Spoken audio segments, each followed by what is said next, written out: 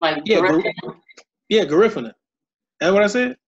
I said something else? It sounded like something else, so I had to correct you. Like, hold up. Wait. Garifuna. Got it. Because Garifuna is my culture. I got to make sure that we present it right. Totally, please. Yeah, Okay. correct me if I'm wrong. Yes. Please Okay. correct. Okay. We do it again. I can do it again. Let's do it again. Garifuna. Right. Got it. What's up, y'all? This is Jermaine Williams, a.k.a. Mushmouth, a.k.a. Pork Chop Extra Gravy. Want to give a shout out to the Garifuna International Indigenous Film Festival.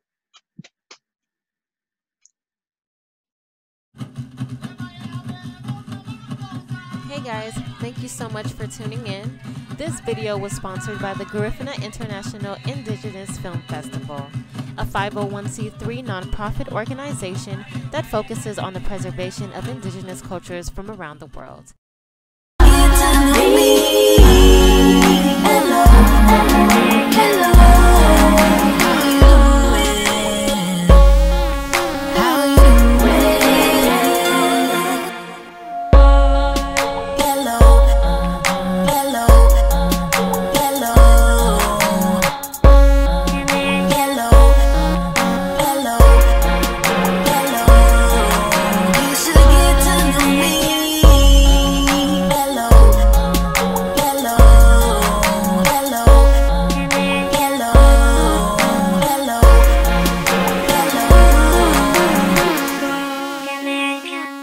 Describe your experience being a Black man in America. The father, the son, and the husband. Very, very, very interesting. Yeah. Well, proud Black man to be in America, for one. To be honest with you, I'm having a joy being a Black father, especially in these times, knowing what our country is kind of going through. I have a 5-year-old son and a 10-year-old daughter, and they just absorb a lot, whether it be watching TV or even when they read books or just being in their environment when they are going to school. They recognize the different shades, colors, and different ethnicities, and they have questions, and I'm way more than proud and active with answering those questions the best way I possibly can. And my daughter being 10, very smart, I wanted to show and will continue to show different things that's diverse. And when it comes to racial equality and like injustices, I let my children know early because I hate to find out late. I would hate for them to find out late. For them to just kind of just be in the know of what's in store for them in the future and what's to come. You just never know what's to come. And at least they can say that, their father taught them that, and they're not leery or weird about it,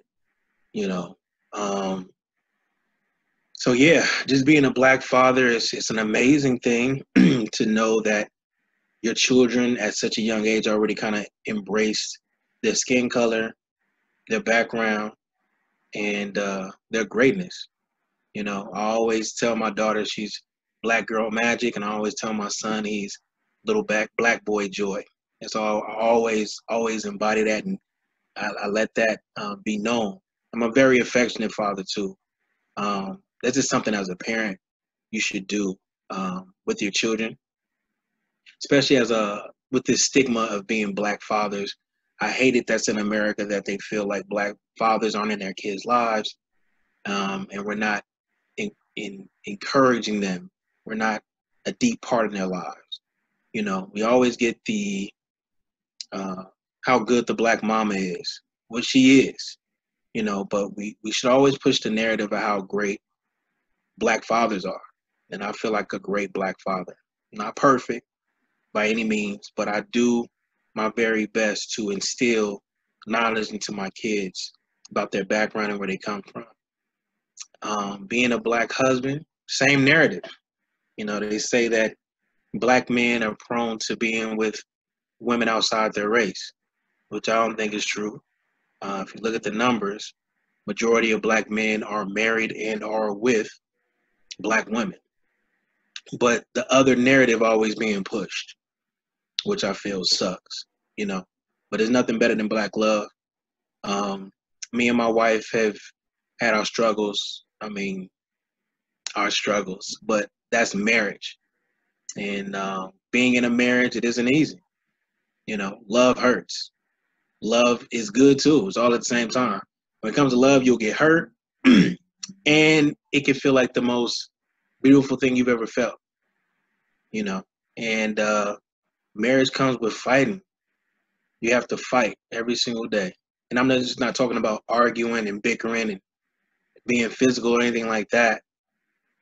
You're fighting to keep the person that you said yes I do to. You know, so I'm enjoying being a husband and a father in that all regard. And being black, shit, I'm on top of the world. How do you prepare your family for projects that require you to be away for an extended period?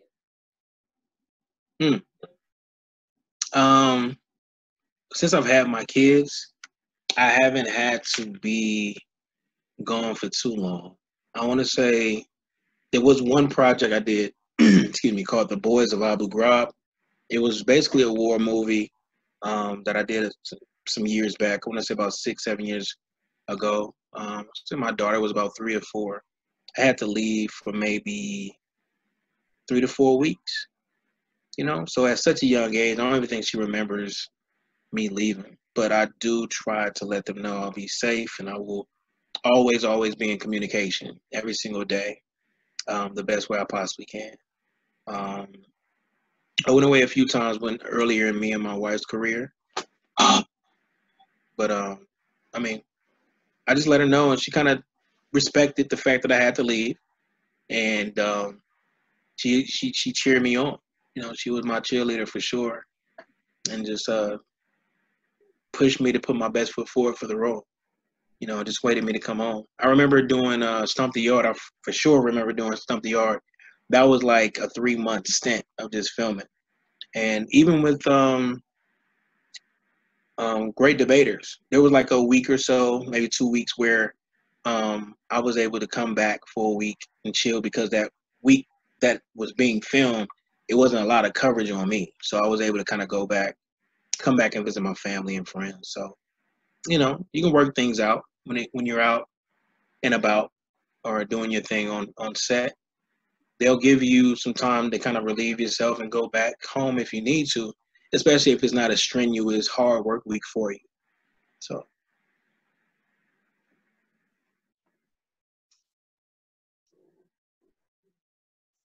This can either be personal or career. Time when I was most disappointed.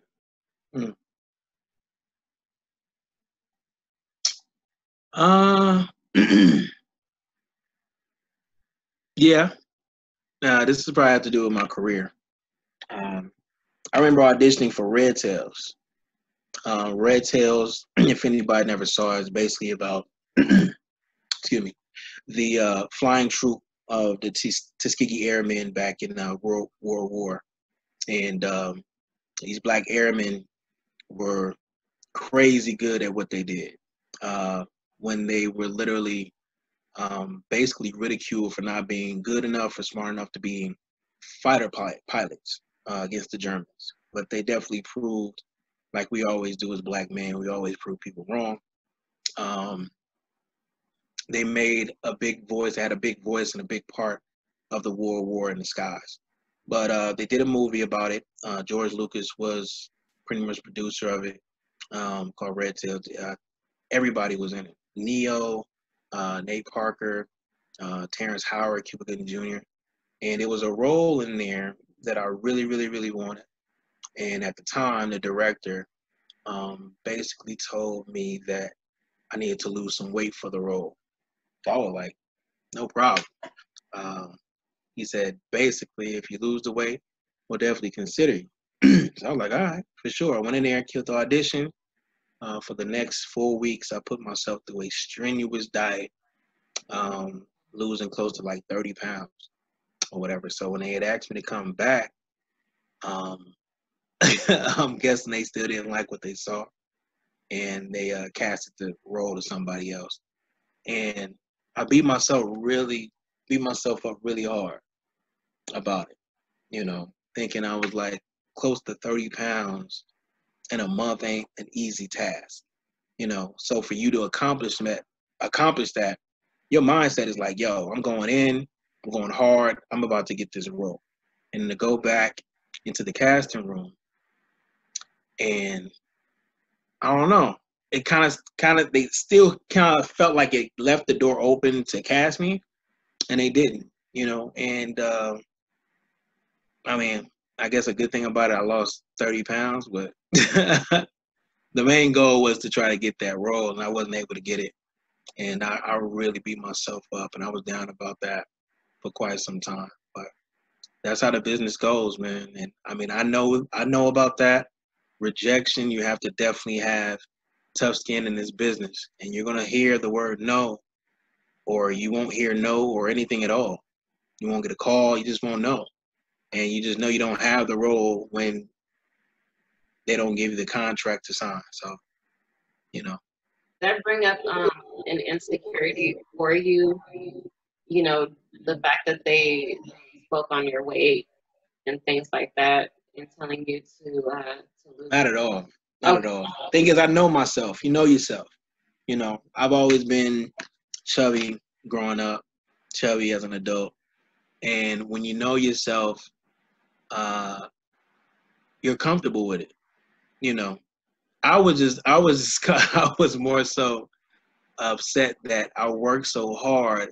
I didn't know exactly what else they wanted from me, you know. So I worked my ass off and still didn't get the role. At the end of the day, there's so many personalities and so many people involved in these choices that sometimes it just doesn't go your way.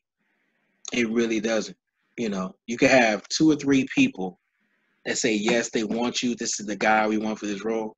And it takes one guy who's probably above them to say, no, I don't like him. And they'll go with his decision, his or her decision. And it just happens like that, you know. So, like, again, rejection is a big part of this game in the acting world. I want to say in the industry in general. You could be a writer, you could be a director, director of photography. At the end of the day, you're going to hear no until you get to where you want to be, you know. So it is what it is. It never gave me insecurity or doubted my craft. I'm good at what I do, stand by what I do, you know, and I've been able to be blessed to have worked on some great projects, you know. Nice. I'm so glad that you own that. You know, Yeah, a lot of people have a hard time dealing with acceptance. You know, so it's like it can be a lifelong thing where they're just constantly beating themselves up and they never move forward. They never get anywhere because absolutely. you know they stay in the Absolutely. past in that Yeah, moment. for sure. You know, and have conversations with you and actually you know get to know you and things like that. It's like what's your take on that? How do you see manifestation, you know, in your life? How does it form for you? You know, it's crazy, man. I started this business as a young kid, 12 years old. One of my main goals was to try to just make people smile and make people laugh. I just love doing that, you know, cracking jokes in school and class and, you know, being inspired. I think everybody has a story about who they were inspired by. Me personally, my inspiration were Eddie Murphy, Martin Lawrence, Will Smith. I haven't worked with them yet, but I still have a lot of hope that I will work with him, whether it be me writing something or me working with him in front of the camera. I pray for that and I want for that to happen. These are people I looked up to and the people that gave me the skills that I have just by being inspired by them. You know what I mean? I looked at them and said, I want to do that. So, and I had a great push from family and a great support system that told me to do the same thing, and I did that. What I'm saying is, just like how they inspired me, I've inspired so many, whether it be you or somebody else, this and that. It always connects to something, you know. So the fact that, you know, you started stepping at 2 and you saw, you know, the first person in line to see Stomp the Yard, and then you then move forward to teach people in class about step. There's always some type of connection there. You know, just recently, I was able to help somebody find a commercial agent through my agency. And this particular guy was a fan of mine, you know. Now, lucky enough, he'd already kind of prepared himself prior. He had headshots, he had a reel for him, and he was able to call my agency, call the commercial department, and say, hey, I'm interested. I got a referral from Jermaine Williams. And then just a few weeks later, he's now represented by my agency. Nice. You know, it all connects, you know, and at the same time, I'm humble about mine. And even if I help or hook somebody up, I'm never looking for anything in return. You know, people aspire to be things, and I never look at it as being in, like, a handout. I'm doing it from the genuine of my heart, because you have a place to go and you have to start from somewhere, just like I had to start from somewhere. So any kind of way I can help, be an influence, be a connection to somebody else, it manifests, and I think it'll definitely come back full circle. You know, you just got to learn. I think people just have to learn how to genuinely pay it forward to somebody else, and God will definitely see the blessing in that. You know, I am a Christian, by the way. I do believe Jesus died on the cross for my sins and everybody else's sins. You know, and I try to live my best way, Christ-like. It's not easy, but I do my best. You know, and I genuinely love helping people.